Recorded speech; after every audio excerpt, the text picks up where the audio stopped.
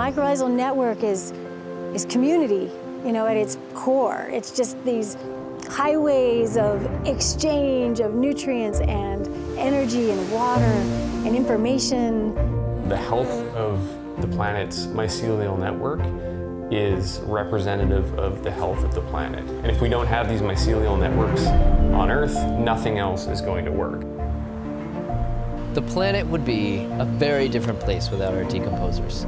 Mycelia is everywhere all around us, and every square inch of soil is a mile of mycelia. And from the mycelia, fruit, mushrooms. Fungi are key components of carbon recycling in nature. They're extremely important as decomposers. They're extremely important as mycorrhizal association with plants.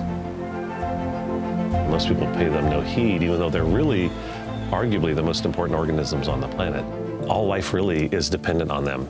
Bacteria and microflora are essential in all biologic systems. There'd be no life without them. I'll try to point out what's edible, what's poisonous, maybe what's medicinal. So yeah, this is the midnight entaloma. That's a leptonia, Cantharellus californicus. Mushrooms are cool. I mean, they just really are. They're like these incredible things that pop up and disappear, and like some of them you can eat and they're delicious. Some of them you can eat and they'll kill you. Some of them you'll eat and you're gonna go to outer space. For 40 years, we have been talking about mushrooms as medicine, and it's only now that the culture's catching up. And when it comes to mushroom, immune health, brain health, this is a food that is wonderful for us. Oyster mushrooms, trumpets, enoki. We have some little boletes. These are chanterelles. They're so delicious. The demand for mushrooms is growing in the United States. We can grow 1 million pounds of mushrooms on 1 acre.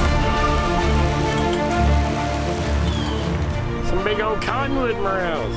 I love the woods. Idaho, by far the most beautiful, I would say. Being out here in Sonoma and going foraging is absolutely one of my favorite things to do. I find the best edible mushrooms up high in the Colorado mountains, over 10,000 feet. People work their entire lives to be able to come down here and do research here in the Amazon because it's a gold mine. If this is inosopy, then that is a find. Every year, a mass of people descend on this place, mushroom crazies like myself. You find mushroom fanatics everywhere. We call it the myco family. We're one big family, and when we come together, you really see that.